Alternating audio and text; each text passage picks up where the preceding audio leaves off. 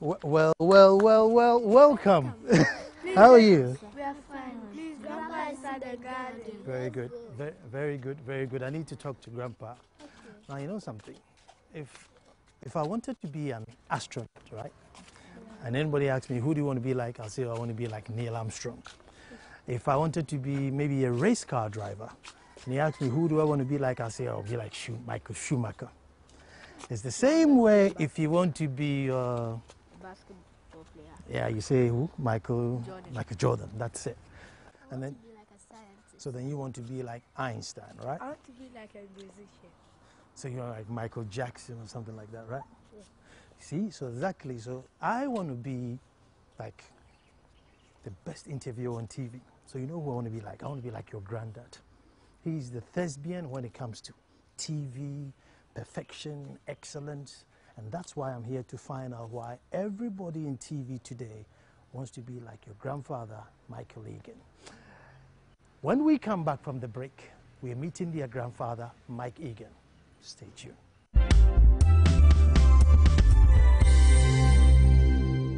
Well, hello and welcome back. And you can tell from my obvious excitement.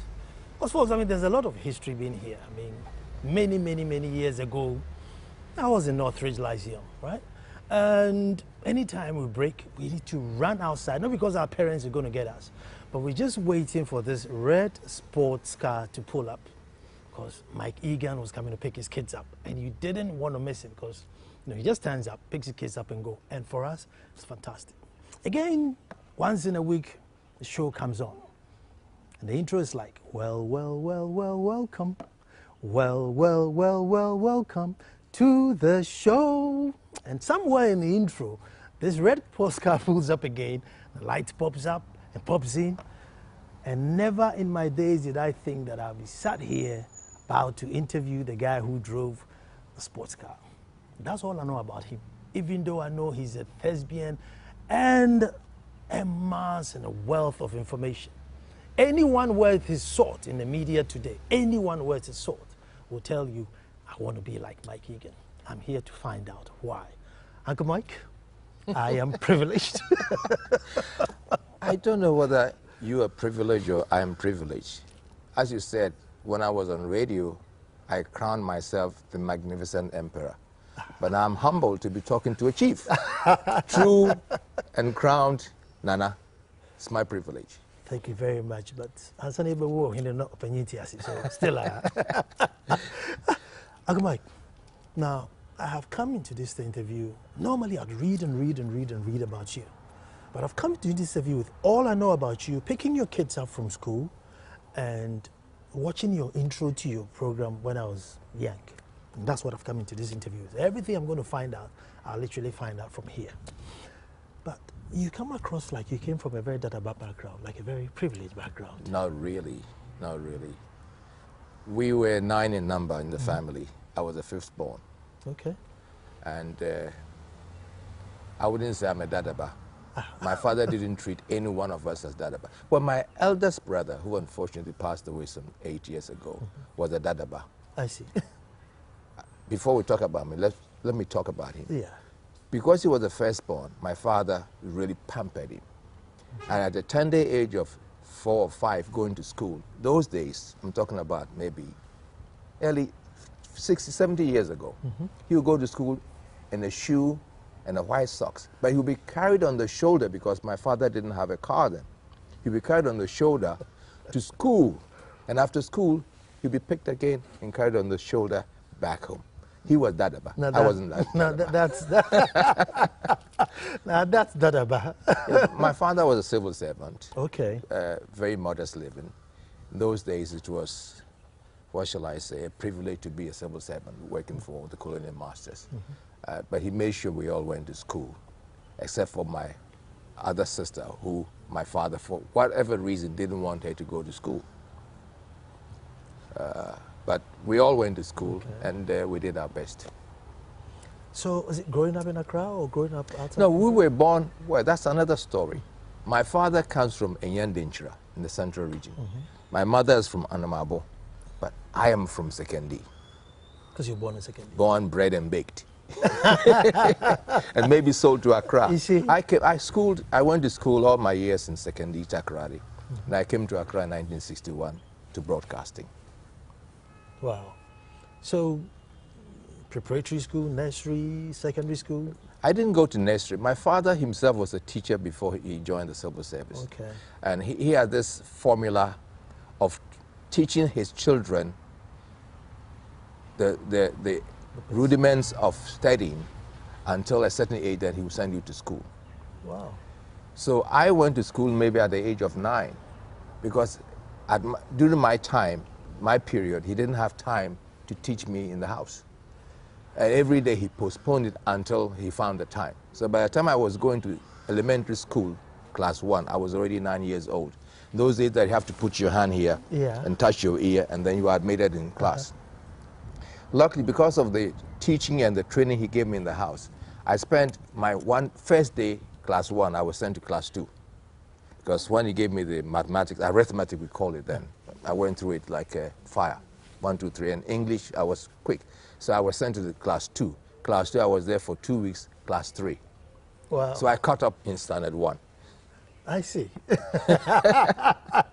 Well, he was a good teacher then. Yeah, well, he did. Yeah, he of did course. well, yeah. How about mom?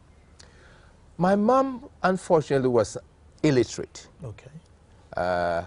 But she was a very loving mother.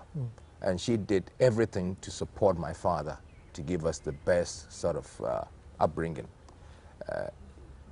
I never heard my mom and my dad quarrel. What I noticed when I grew up was that when one gets angry, the other one doesn't even talk. Until they have found a way, maybe over the night, they're able to resolve it and come out. But it was a very happy family. Yeah. My father would share a lot of things, but he was a strict disciplinarian. Another thing that helped us in upbringing was that my father was a member of the First Century Gospel. Where the people call them Chiribentia. They don't believe in medication when you are ill.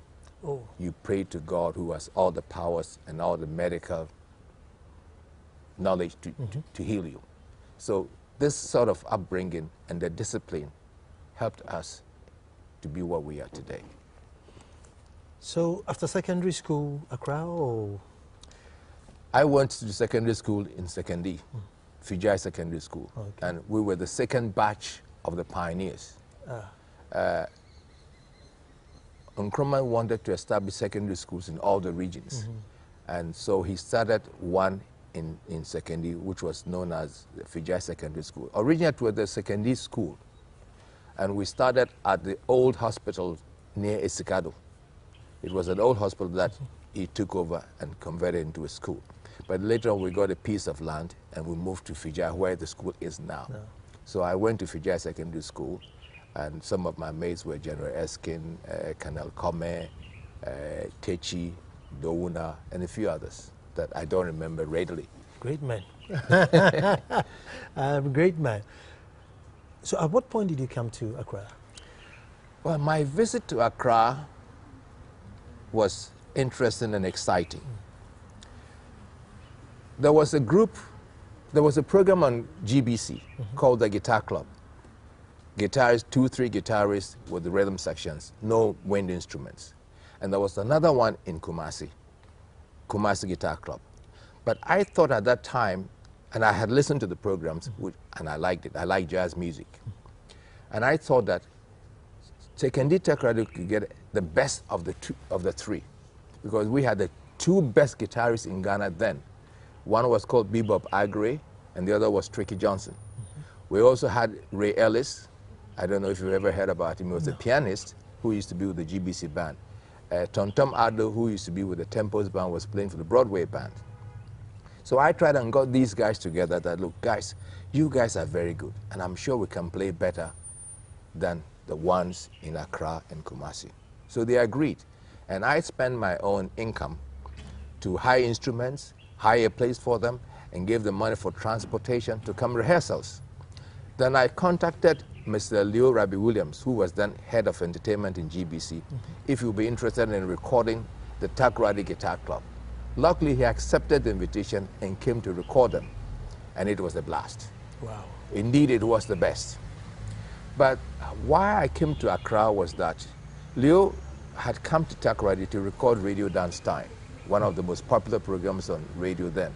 Live band music, live audience, singing, dancing to the music. Fortunately for me, the MC that he would normally use, Mr. David O'Hara, was out of town. So he needed somebody to step in for him. And he asked me if I would be interested in MCing for the program. I jumped to it. So I went to the beach and did my own rehearsal. I had an idea what to do, but I needed to polish it up. And we were living close to the beach. So I went to the beach and I was screaming and yelling, practicing what I would say and how I would do it. Band coming on stage. Yeah. I must prove to Leo that he's picked the right guy. So we did the program, and luckily it was recorded, broadcast, and I heard myself on radio, something that I've cherished. A week later, I had a call, really Abu Williams. Mr. Eghan, would you like to come and work for broadcasting? I said, yes. When can I come? He said, anytime you're ready. So I arranged with my mother that, look, this is what has happened. I have to go to Accra. Don't tell the old man, but give me a couple of days to work it out. So my mothers are always like that. She supported me. So I jumped on the bus, came to Accra, went to see Mr. Leo Rabi Williams at Broadcasting House. And my first day, he gave me a stopwatch. He took me to Bubuashi. There's a radio dance time, go and record it. I've never seen a stopwatch. I didn't know how to use it. But he gave me that job to go on. Luckily, Mr. Sammy London, who was a seasoned MC, was asked to come and lead the show. So we recorded, and that was also broadcast. So my first trip to Accra was going to do Radio Dance Time. Then when my father finally found out, about 3-4 days that I was in Accra, he asked my uncle to come and pick me by the hand back to Takoradi. Well, my father wanted me to be a banker. So soon after secondary school, he took me to Barclays Bank, DCO, High Street, Takoradi, and got the manager because of his status. And I got employed there. Took me back to the manager and said, look, I'm sorry my son has misbehaved, blah, blah, blah, blah, blah. I would like you to take him back. But whilst I was at the bank, during breaks, I was always entertaining the staff, singing, cracking jokes and all that. So the bank manager said, I think your son will be good for broadcasting. But Mr. Eghan, I tell you what, I'll give you 6 months, let him go. If it doesn't work out, he comes back, I'll take him. My father is the type of person who can't say no to a white man. Colonial master. Yeah. He's the type of person that if the telephone in the house rings and he's sitting down, you can tell he's talking to another African. But if he stands up, one hand behind him, and all he says is, yes, sir, sir, I'll do, sir, yes, sir, yes, sir, sir. And if you dare make noise, you are in trouble. So my father agreed to the suggestion from my bank manager, Mr. Every, and he allowed me to come to Accra. That's how I got to broadcasting in 1961. Wow. So back to GBC. No, I wasn't with GBC then. Okay. I was from the bank. My first trip to Accra was to join GBC. Yeah. So you want us to go back to GBC? No. I mean, after you going back to... Yeah, that's right. Yeah, you're right. Yeah, after you went to the bank and then you came back. Went back to GBC. They took you back? They took me back. Okay. But at that time, I wasn't even employed on the staff payroll. Okay. I was a guest artist. So one earned one's income through what one did. Yeah. You compile a record program for 30 minutes, you get, I think, 2 guineas or 1 guinea. You go and do Radio Dance Time, you get 5 guineas for presenting Radio Dance Time and other programs. That's how we end up, until I was then employed by... The reason why I didn't get immediately employed was that my salary scale didn't fit into the GBC salary scale. At the bank, I think I was being paid £16 a month. GBC was about £8 or so a month. Not enough, so I had to be an artist to earn my living. Okay. And how long were you in GBC for? I joined GBC in 61. I left GBC in 65 to go and work for the Volta River Authority at Akosombo during the construction period. I was in charge of the community center. It's my neck of the woods. I was there for a year, but before I went there, I was in broadcasting. My closest buddy was David Labi. He and I were like inseparable twins. And he had then gotten a job to go and work for the Ghana film industry. And I was there alone. So I asked my boss to do something about my salary because David was earning more. And they were not prepared to change the salary scale. Then I got this offer from VRA to be in charge of the community center. So I accepted it and I left, went to VRA at Kosovo. For a year? For a year. Whilst I was there, I was still doing TV series. Not the Mike Eghan show. Yeah. I was doing a program called In Town. That's when I had the good fortune of interviewing Miriam Makeba when she came to Ghana as Nkrumah's special guest. Okay. And I did a program with her, and then I interviewed her. So I went to Kosovo for a year, and whilst I was there, as I said, I was doing these shows, earning my money, and I saved some money, and I decided that I should travel outside Ghana to broaden my horizon and improve myself as a broadcaster, if that's what I wanted to do. And I'm going to take a break here, and then when I come back, outside of Ghana linked Mike Eghan to BBC. How did it all happen? Stay tuned.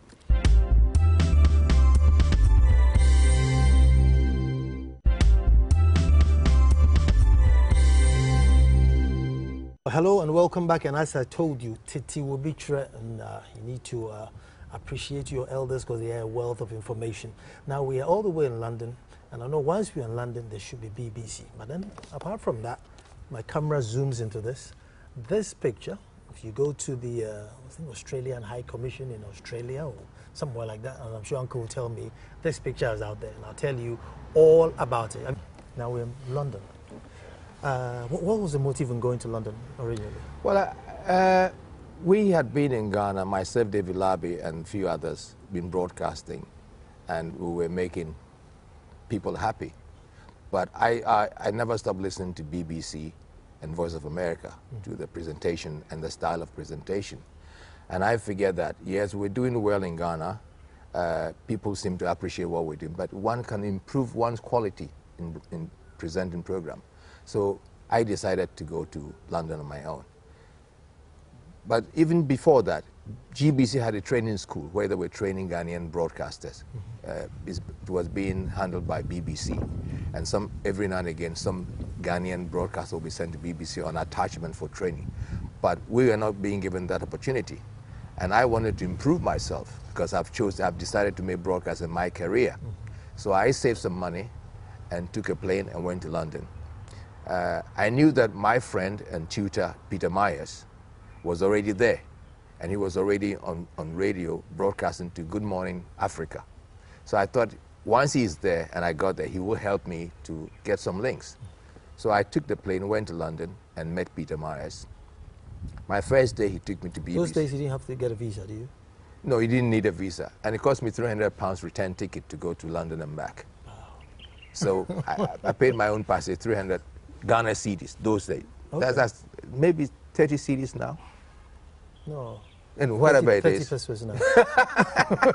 So anyway, I went to London, went to BBC, found Peter Myers. He welcomed me nicely and said he could help me. So he took me there the next day, introduced me to some of the producers, and that's about all he did for me. And I was so disappointed because he didn't give me any leeway to get established. I thought he would put me on his own program, knowing who I am and what I could do. But so I kept going, never gave up. I kept going to the BBC offices every morning and sat down in one of the offices that was open for about 3-4 months. Wow. Without any job. And then one day, the head of the African department saw me and came and said, "Young man, I've seen you here for a few months now. What are you doing here?" So I told him who I am, my background, and he said, "Okay, we'll see what we can do." Then he introduced me to the BBC training school. We were a lot of Africans all looking for opportunity to do broadcasting. So I went to the training school for 3 months and went through the rudiments. An interesting experience I had there was that one day, the head of the department, the training school, Mr. Peter Fettis, was supposed to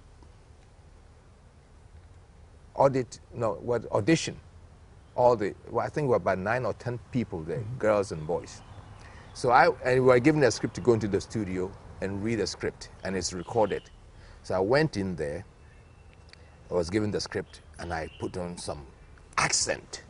I was trying to be more British than a British guy. And then after less than 5 minutes, the man stopped me and said, "Come out, young man." So I came out and said, "Look, I've been in broadcasting 35 years. You can't impress me." what you did there was not you. Go in there and be yourself. Go on. So I went in there and I changed my style and did what I thought was me. And the two tapes were recorded and played back, and one can tell the difference between the false presentation and the genuine presentation. Wow. The man took a great liking to me and was giving me extra classes and extra lessons. After the session, he would ask me either to stay or give me another appointment to come back. And before the 6 months ended, he recommended me to one of the producers to use me as a presenter. And I met one Mr. Tony Cox, who asked me my background. I told him I was a disc jockey on Radio Ghana, blah, blah, blah, blah, blah. And he asked me whether I could do a series playing African music. I said, well, that's my forte. So he gave me 50 minutes twice a week to present music with the African beat. Wow. And this ran for 4 years. On BBC? On BBC. The most interesting part for me was that, but when I was leaving Britain to come back to Ghana, I recorded a series, and I had the last tape 1 month later whilst I was still in Ghana. So that's my story with BBC. Back to Ghana. Now let me skip forward. How did the Mike Eghan show start? Well, BBC, whilst I was there, apart from doing music with the African beat, I did a series of interviews with different personalities, politicians, entertainers, sportsmen, and all that. I interviewed Johnny Mathis, an African-American singer. I interviewed Joe Louis. I had the good fortune of interviewing Muhammad Ali. I interviewed Ghanaians. I interviewed one South African pianist, very eccentric pianist, but a good pianist. He was the one, when I was interviewing him, he said to me that people think they're watching television, but television is watching them.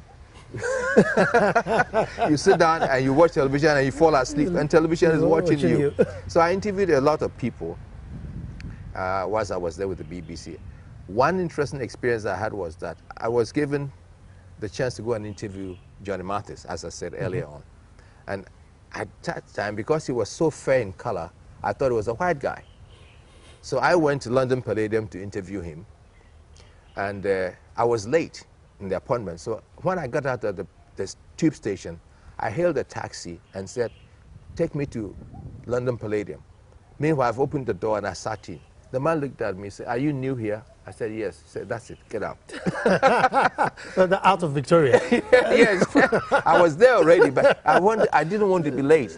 So that was it. But then Johnny Mathis, I went to see him. He agreed to do the interview because BBC had booked it already. But he wanted me to see his first show. So after the first show, then I went to see him face to face. And I realized that he was as black as I was. But they do a lot of, what you call makeup.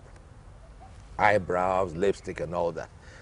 Then after the show, he asked me where I've come from Ghana. Ghana was then the most popular African country in the world.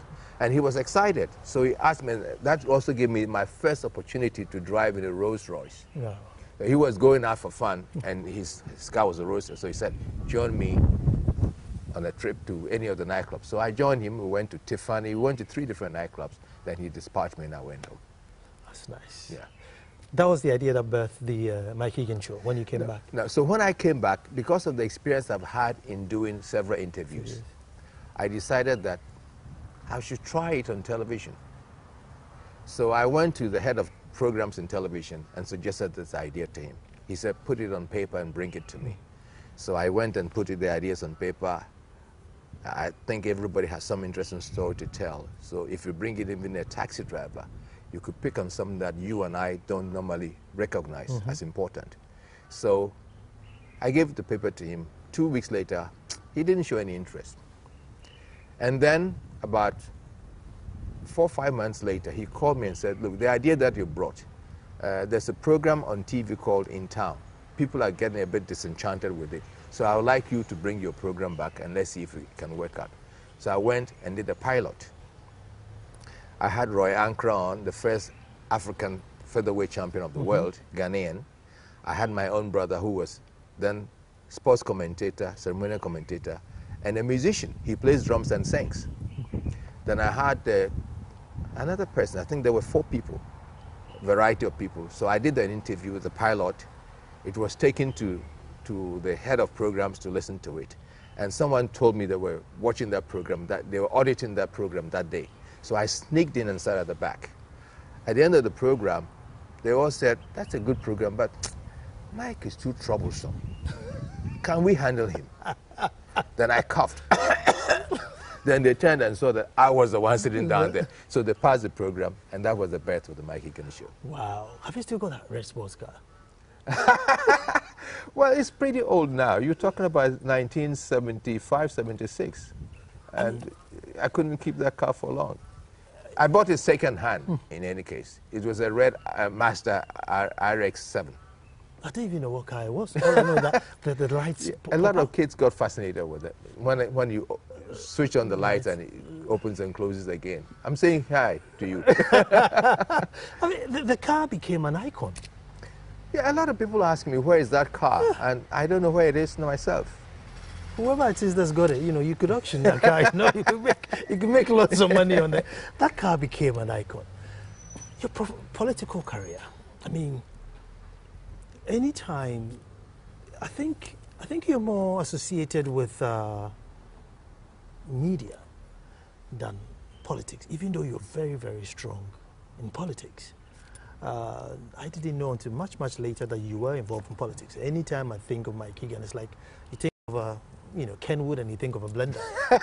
You know, think of you know, vacuum cleaner and you think Hoover. You know, so I think of exquisite media presentation at Mike Eghan. But you have a strong politician. I don't think I'm a strong politician. I'm still a student of politics. I'm learning the ropes of politics. But even before I got into politics, I got into business too. Oh. After several years in broadcasting, I got a bit disillusioned because there was too much officialdom. Things you cannot do, things you cannot say. It may interest you to know that I introduced phone-ins in Ghana in 1973. Was he ahead of to go over? It was. When I first brought it up, the technical boss said, it's not possible, we can't do it here. But it's been done on the BBC World Service. So I discussed with one of the technicians, and he said it could be done. So the two of us worked it out, and then we did it. And I did a series of broadcasts with Dr. Osei. She was my co-presenter in the program. And what I did was that every week I'll choose a topic, maybe family life. And then people will phone in and give us their ideas about family life, and we'll interact with them. Then one day I said I wanted to discuss press freedom. And my boss said, you wouldn't dare do that. This was a Champon regime. How dare you go and this is a delicate subject, and you put all of us in trouble. Meanwhile, the program had gone on for about 8-9 months, and it's gained a lot of popularity. Even that Champon was listening to it. Wow. So when I refused to do, then I said that if you're not going to allow me to do it, I've done this program for about a year, there hasn't been any difficulty. So if you won't allow me to do it, then this is the end of the program. And so they put in somebody else to do it, and it wasn't the same. No. Because for us, it wasn't his idea, and the style and the passion wasn't the same. So the program was taken off the air. Then I hear a Champon call to find out what has happened to that program. So they asked me to do it again. And of course I said I won't do it. Once it's off the air. Oh, so you never got to discuss the press freedom? No, I didn't. No, I said I had given up the program, so that was the end of it. Wow. So then you went into business? So I went into business. The frustration, the officialdom was too much. So I decided that I would go into business. Here again, another interesting story of my life. I was trying to make ends meet and take care of my family. I was doing a lot of nightclub business as a disc jockey in one of the posh nightclubs in town called, what's the name of it? Chevalier. Before my time. Yeah, before your time. So I was a disc jockey there, and I personalized the whole atmosphere there. That once you walked in, I knew you, and I knew your name, and I'll call your name and ask you, how is your wife, or something like that. So a lot of people wanted to be part of that scene. Like a family. Yes. So one day, one of my friends came to me and said, look, Mike, people come here because of you, so why don't you start your own discotheque? And I said, but I don't have money. He said, okay. He laughed and went away. About a week later, he came back and left an envelope on my disc jockey desk. But the thing is that when people come and I entertain them and they're happy, they will ask me, what would you like to drink? And I usually say brandy and Coke, and I don't drink. I don't like alcohol because I sleep when I drink alcohol.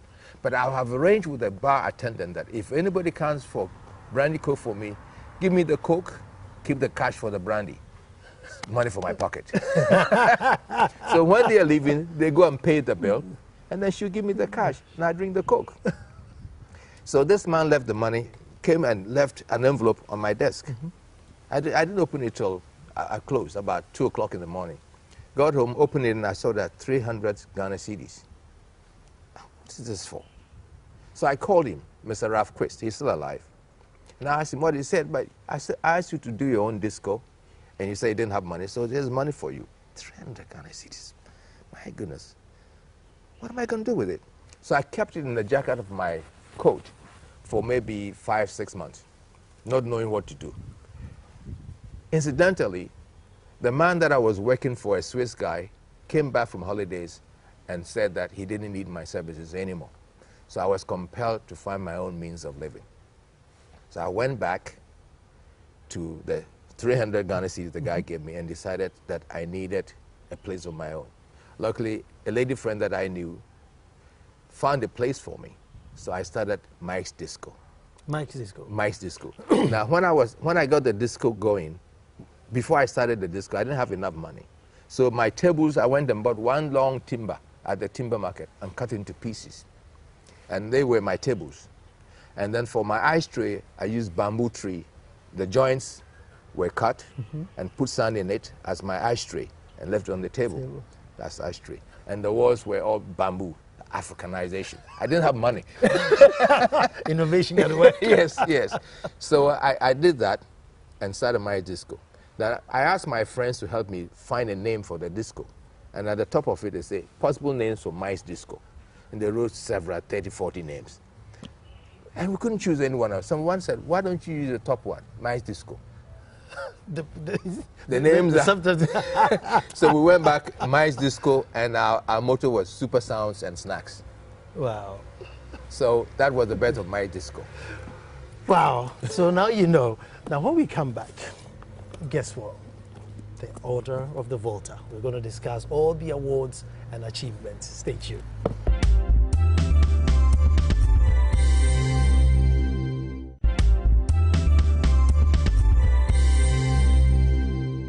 Well, folks, as I said, Titi will be true.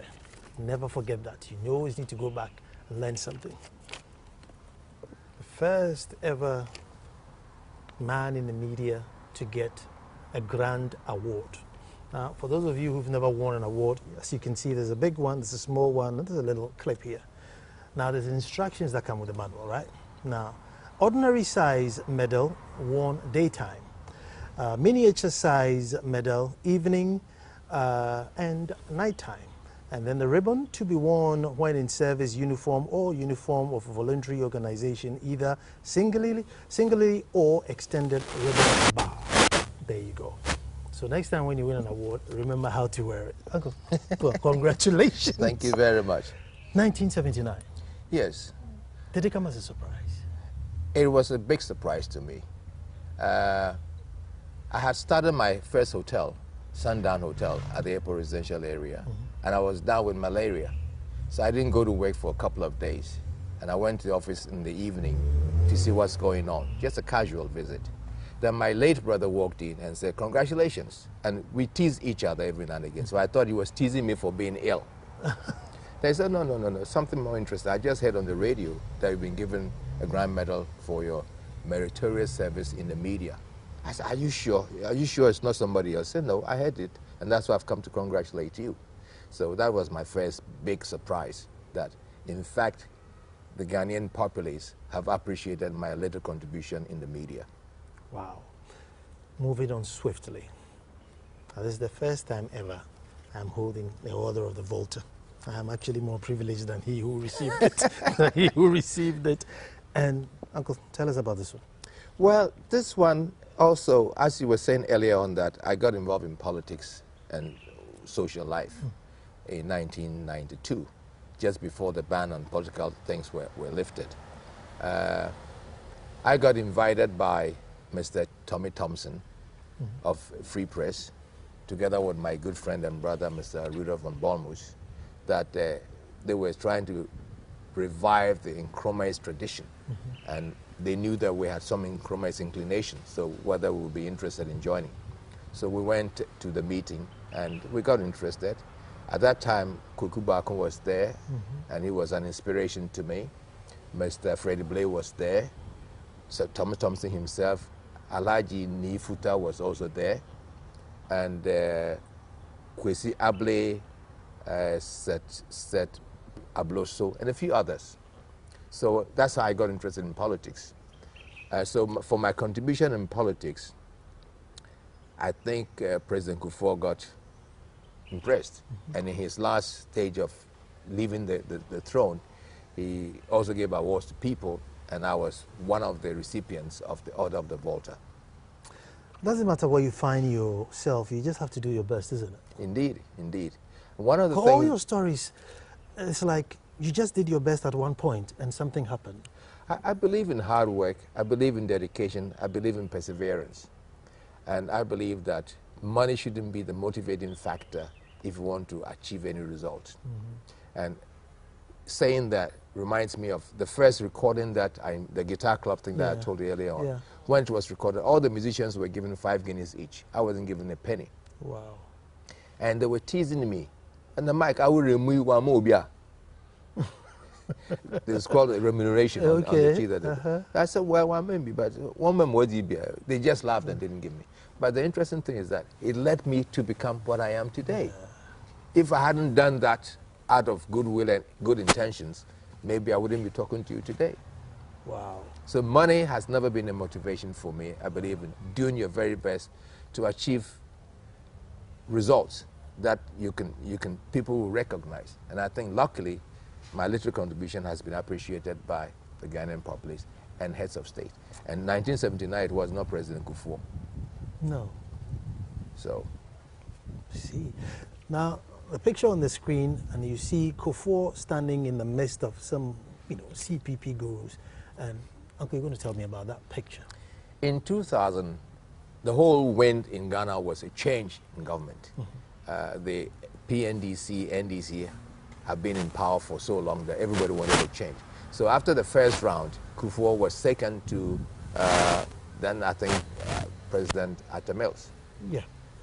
So we decided to support President Kufuor. But that was CPP. I was then a member of CPP. Now I'm Progressive People's Party. I want to emphasize. I'm no more CPP. I see. Progressive People's Party. So CPP then decided to support Kufuor in the second round. And so we had invited him to come to the CPP party office to discuss the modalities and what will be our expectations if we helped him to win. And we have given him 9 o'clock for the meeting. By 9:15, he hadn't shown up. By 9:30, he hadn't shown up. Those days, he was only a candidate, so I could even reach him on telephone. So since I was the PR for CPP, I called him and he said, oh, he hasn't been told about any such meeting, but could he come at that time? It was then about 10 o'clock. So my chairman, who was then Professor Abubakar Alasan, said that you should come the following day, which was, I think, a Thursday, by 9 o'clock. I drove from Sunrise Hotel, which is about 5 minutes drive, to the place about 5 to 9, and President Kufuor, candidate Kufuor, then was already there with his people. For me, the interesting thing is that because he needed our support, he was more than punctual.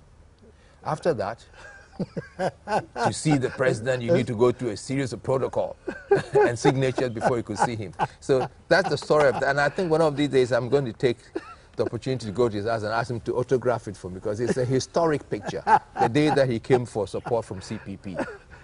And then we see you standing with Erica Powell in the next picture. And I know that was another significant moment. Yes, Erica Powell was Dr. Nkrumah's secretary when he was Prime Minister and then President of Ghana. And we heard that she was not feeling too well and she needed some help.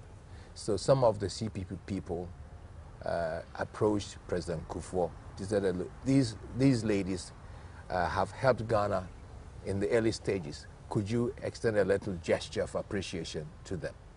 And President Kufuor said yes, he would, if only the party would make a formal request. So we did, made a formal request, and that's the picture that you see me sitting next to President Kufuor at the castle. He was at the castle then. And then in the next picture is June Yes. Mill. No, let me finish with the Erica Powell thing. Okay. Yeah. So we went and President Kufuor agreed to assist us. So he gave a donation to both Erica Powell and June Mill, who is the one in charge of Nkrumah's literal works. So we went to see Erica Powell, myself, my good friend Adai Sebo, and the then acting High Commissioner in London, Mr. Arthur. We went to see this lady, gave her the check, and she shed tears because she said she hasn't seen that amount of money for God knows how long. Wow. She shed tears. But for me, the interesting thing is that there was a particular picture for Sajifun in her house that I haven't seen. I've seen many of his pictures, different postures. This one I haven't seen, so I asked her, where is this picture from? And she said that... and that's the one on the screen now with Sajifu sort of gazing out of the clouds. Yes. Madam Erica was saying that when she heard Nkrumah had died in Bucharest, she sat down, she's an artist herself, and pictured him as she remembered him and did that artwork. And I thought that was so unique that I used my little camera and captured it. And when I came back to Ghana, I enlarged it. And I'm very proud to say that for me, there are only 4 copies in the world. Wow. The original one, I have one, and I've given 2 to 2 of my very good friends. And it's different. I haven't seen it anywhere other than the one you have to come to my house to see it. Other than the one you're seeing. That's wonderful. And your picture taken by Bano, is it Bano, the photographer, of you standing at Piccadilly. It's become a very popular picture. Indeed, indeed. In 1966 or 67, I think 67, the Drum magazine, I don't know if you've ever heard about the Drum magazine. No, okay, one of the popular magazines then did a feature on me with several pictures and my story, having been with the BBC, running my own series and all that. And so Mr. Barnard took those pictures, one at the BBC studio, and then several other pictures around Piccadilly Circus in London, even there was some. But Mr. Barnard held an exhibition in the book in London, a photo exhibition, and it was photos taken by non-British people that have made of landmarks in Britain. Okay. That was the exhibition. And when the exhibition ended, they did a compilation of all that in the book. And somehow my picture was chosen as a cover picture of the book. And it makes me humble, it makes me proud as well. I see you added color to Piccadilly. I see you added color to Piccadilly. There's so much action, life in that picture. And I see you. But let's come back to a bit of politics. No, but before I do politics, I want us to do standards. Because I pick from you your diction, your composition, and now I know why, the likes of my uncle, KSM, and all these thespians aspire to be like you. Is it from your training? And after that, what do you think about the standards today? Well, again, my father's humble beginnings did help. Because of his position as a civil servant, he was given a bungalow close to the, what shall I say, an inn or lodge where the expatriates, each time they came, those days it was not easy flying all the way from London to Ghana, so they came by boat. And when they come, they are put in a guest house for a couple of days, and then they are transported to Accra or wherever their stations will be. And so we had the opportunity of growing up with white kids. So that influenced our diction and our way of speaking to a certain point. And it's interesting, when I went to BBC and I was struggling to be recognized, when I finally got the chance, the head of the African department, Mr. Bill Everham, said that my accent was mid-Atlantic because it's not Ghanaian, it's not British, it's not American, but I've crossed the Atlantic to be there, so I had a mid-Atlantic accent. That's a good one. so that's how, I think that's how it happened. standards today? I mean, I'm sure you flip through the radio. Well, standards today is because it's good and it's bad. It's created competition. And I think competition is always healthy, depending on how it is conducted. But I think because of the competition and because of the wide range of radio stations that are coming, everybody feels that they're okay. They are not being given the proper tutelage. For example, in our early days, after a program, they would tell you you did not do proper enunciation. Your T's didn't stand out as T's. Your S's didn't stand out. I just said out. Normally, people would say out, expecting you to know that they wanted to say out. So you must learn these things. And somehow, I don't think we are carrying it on. The other problem is that there are a lot of people doing interviews, and most of them don't do any research. They just take I tell you an example. I won't name the station. I was invited to a radio station for an interview. I went in there, introduced myself, and the guy said, "Oh, but what is your position in the party?" You invited me there to come and talk about my party, and you don't know my position. So what are we going to talk about? So I said, "Thank you," and I walked out. So I didn't do the interview. So I'm just saying this to harp on that we need to do some bit of research into whatever you want to discuss. As an interviewer, you don't have to be an authority on the subject, but you must know and understand the subject so that you can ask meaningful questions. I think that's what's lacking most of the stations. Training is important, and also doing your research and learning on the job. Important. But how can I come here and not talk about tennis? Even if I didn't do any research at all. You did some research. I did a little bit to know that I'm listening with a man who loves tennis. Do you find time to play? I'm a tennis freak. I used to play table tennis. Very good. Okay. And I was the captain for Sekenita Karate Table Tennis Club. Then one day we were supposed to go and play a tournament in Cape Coast. So I was to lead my team from Western Region to Cape Coast to play the tournament. And Louis Sachmo Armstrong was coming to Ghana on a visit, Accra International Airport. So I jumped on the bus, led my team to Cape Coast, and I got off and came to Accra just so I can go to the airport and meet Louis Armstrong. And I cherished that moment. He came out of the plane. There were lots of Ghanaian bands there playing. He went back to the plane, brought his trumpet, and joined. Wow. He's never heard High Life before. They were playing All For You, TTO. He came in and played some sounds, and everybody went wild. So I went and touched his jacket, touching Louis Armstrong. Then the policeman came and hit me with a truncheon, but I was happy. I've touched his jacket. I've satisfied myself. Wow. So that's my table tennis career. And I let them to play Cape Coast later. And I played for Ghana against Nigeria too in 19... Ah, you represented Ghana? Yeah, represented Ghana. I was beaten though. Nigerians were excellent. They were better players than we were. But in 1958 Independence Anniversary, I partnered my friend Mr. Jackson. He's died. May he rest in peace. The two of us played against the Quay brothers, and we beat them to become the national doubles champion in Ghana. Wow. So I carried my table tennis ideas into tennis. And the tennis started when I started my second hotel, Sunrise Hotel, with my partner, Sandy Anderson. We had a tennis court, we had a coach, but those were the hard days, 1982, 83. Yeah. People were not interested in tennis. And even the expatriates who came didn't think of coming with their tennis rackets and things. So one day I went to the coach and said, "Why don't you teach me to play tennis?" So I took to tennis. Now I'm a tennis freak. And until the last 10 years, I was going to France every year to play in the veterans tournament. Really? Once, my first time there, I think I got to the third round. My second time, I went to quarterfinals. My last time that I was there, I think I went to the finals, and I lost.